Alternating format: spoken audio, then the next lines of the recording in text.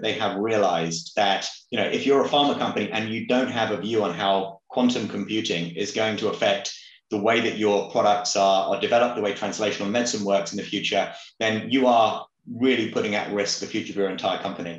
The challenges with neurology is that it's typically multifactorial. The ability to be able to understand all those different variables, those multiple factors, and translate that through into understanding of disease progression and treatment is just impossible, right? Without the right application of advanced technologies and AI. I think in 5 years' time, a clinical trial participant is going to be providing data almost continuously in real time at home.